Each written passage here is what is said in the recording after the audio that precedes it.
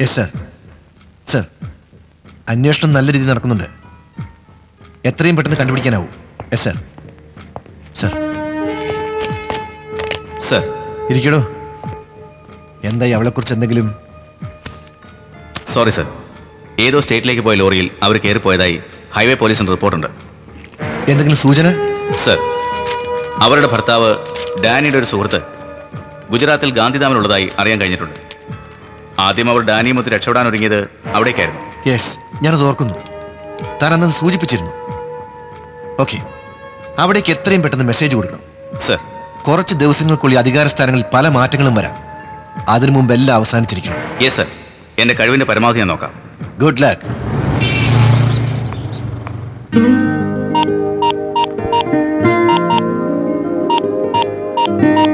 അതെ, ഞങ്ങൾ ഇറങ്ങാണ്. സാറിതാ കറക്റ്റ് 10 മണിക്കെത്തും. ഓക്കെ. മോളാ. ഹലോ, പപ്പയാണോ? ഇന്ന് വൈകുന്നേരം കോളേജ് അടയ്ക്കുക. പപ്പ എന്നെ കൊണ്ടുപോകാൻ വരില്ലേ? അതോ പപ്പ തിരക്കിനിടയിൽ എല്ലാം മറന്നോ? പപ്പായ്ക്ക് ഇപ്പൊ ഇവിടുന്ന് പോരാൻ നിവൃത്തിയില്ല. സോറി മോളെ. ദേ നോക്ക്, പപ്പായ്ക്ക് അത്യാവശ്യം ഒരു കാര്യത്തിന് പോകണം. നിർബന്ധം പിടിക്കല്ലേ കുട്ടാ. ഞാൻ വിക്രമിനെ വിടാം. വിക്രം സർ, ഹോസ്റ്റലിൽ പോയി സുനിതയെ കൂട്ടിക്കൊണ്ട് പോരെ.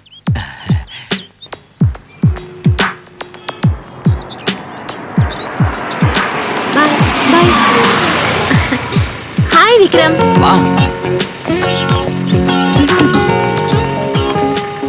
കുറെ നേരമായി വെയിറ്റ് ചെയ്യാൻ തുടങ്ങിയിട്ട്. പോവല്ലേ?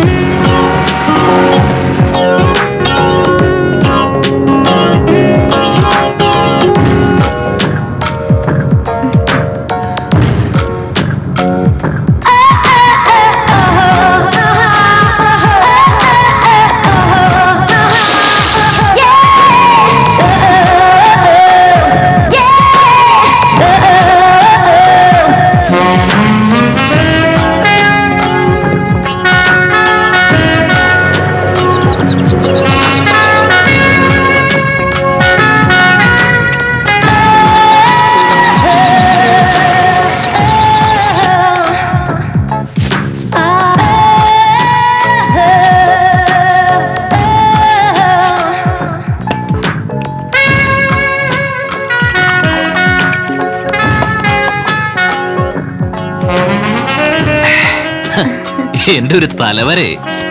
അങ്ങനെ എന്റെ ബോസിന്റെ മകൾ എന്റെ ബെഡിൽ. എങ്ങനെയുണ്ട് വിക്രം? നീ ഒരു ഭയങ്കരൻ തന്നെ. എടി പെണ്ണേ, വേഗം റെഡിയാവും.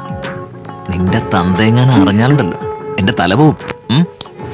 എന്റെ തന്തയ്ക്കെന്നല്ല, നിന്നെ ഞാൻ ആർക്കും വിട്ടുകൊടുക്കില്ല.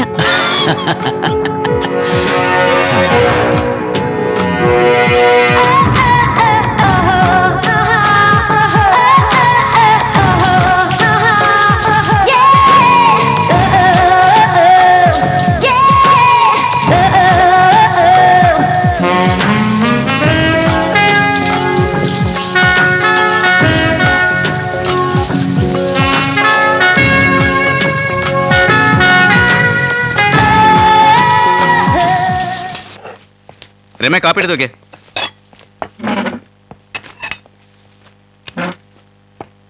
ജേട്ടാ, ചേച്ചിയെ കാണാനിട്ട് റോസ്ലിൻ ഭയങ്കര കരച്ചില്ല. നമുക്ക് അവളെയും കൂട്ടി മമ്മദിന്റെ വീട് വരെ ഒന്ന് പോയാലോ? നീ എന്ത് വിട്ടുപോയി പറയുന്നത്? കുഞ്ഞിന്റെ വായിൽ നിന്ന് ചേച്ചി അവിടെ ഉണ്ടെന്ന് അറിഞ്ഞാൽ കേസിന്റെ നിലപാട് വേറെ രീതിയിലേക്ക് പോകും. ഇപ്പൊ നമുക്ക് ചേച്ചിയെ രക്ഷിക്കണമെങ്കിൽ ചേച്ചി കുറച്ചാൽ ഒളിവിൽ നിന്നേ പറ്റൂ. അതിന് പറ്റിയ സ്ഥലം അമ്മന്റെ വീട് തന്നെയാ. ചേട്ടാ, മോൾ ഒത്തിരി മൂടൗട്ടാ. ചേട്ടനിന്ന് നേരത്തെ വരികയാണെങ്കിൽ നമുക്കിന്ന് അവളെയും കൂട്ടി ഒരു ഔട്ടിങ്ങിന് പോവാം. എന്താ? എന്നാ വൈകുന്നേരം മോളെ ഒരുക്കി റെഡി ആയിട്ടിരുന്നു. ഓക്കെ?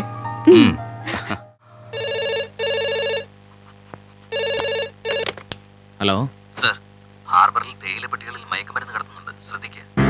നിങ്ങൾ ആരാണ്? ഞാനൊരു രാജ്യസ്നേഹി.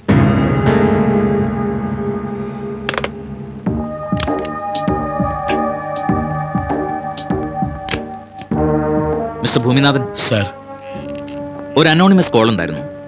ഹാർബറിലെ തേയിലപ്പെട്ടികളിൽ ആരോ മയക്കുമരുന്ന് കടത്തുന്നുവെന്ന്. സാർ, അത് ആരെങ്കിലും കളിപ്പിക്കാൻ വേണ്ടി? എനിക്കും തോന്നി. പക്ഷെ നിങ്ങൾ പോയി സെർച്ച് ചെയ്തോളൂ, അത് നമ്മുടെ ഡ്യൂട്ടിയല്ലേ. Yes sir.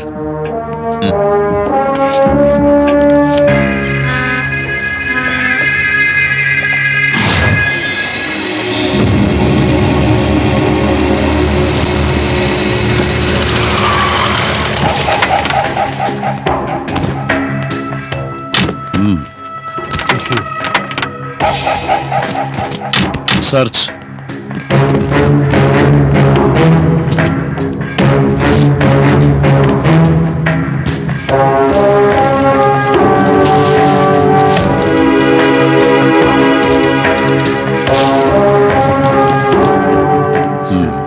കാര്യാക്കണ്ട.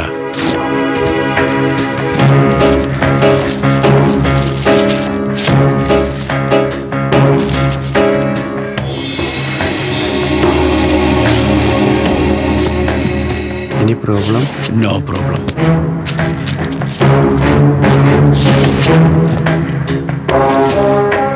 ഇൻഫർമേഷൻ റോങ് ആണ് സാർ. പെട്ടികളിൽ തേയില മാത്രമേ ഉള്ളൂ. ഞാൻ അപ്പോഴേ പറഞ്ഞതാ, അയാളെ തലക്ക് ഭ്രാന്ത. ഇയാൾ വയ്ക്കോ.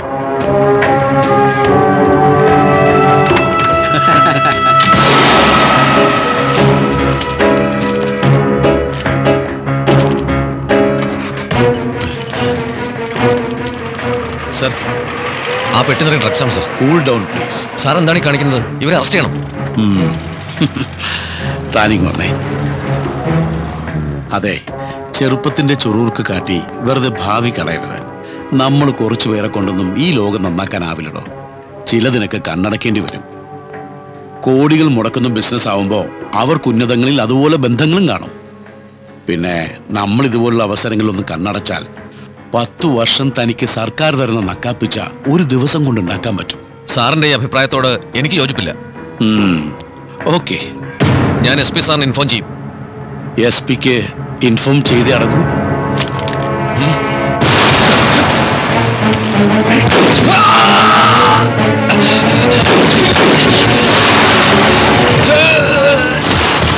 Sir, DSP Somanathan. അവൻ രക്ഷപ്പെടരുത്. ചെല്ല്.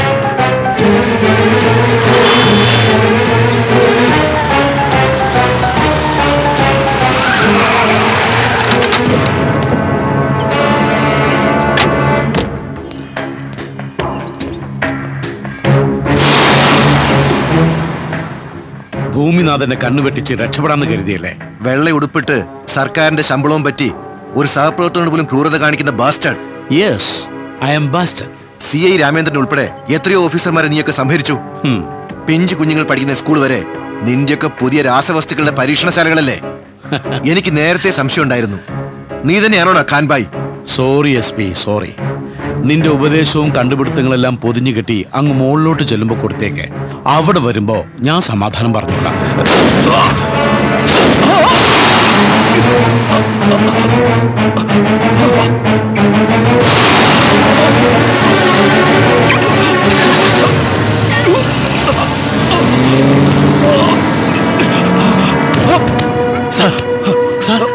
Bhuminathan, he is dangerous. He is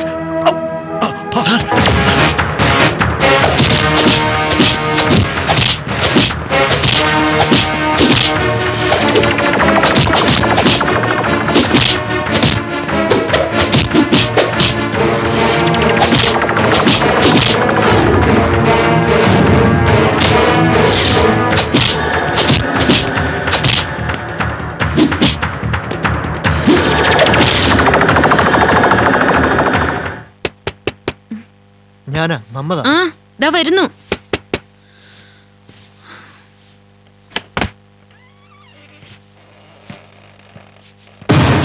ഇതെന്ത് പറ്റി? ഭൂമിനാഥൻ SP-യെ വെടിവെച്ചു വന്നു. ഈ കൈകളിൽ കിടന്നാണ് അദ്ദേഹം മരിച്ചത്. നാളെ നേരം വിളിക്കട്ടെ, നമുക്ക് ഈ വിവരം ജയചന്ദ്രനെ അറിയിക്കാം. രഞ്ജിനി കഥ അടച്ചു കിടന്നോളൂ, ഞാൻ പുറത്തുണ്ടാവും.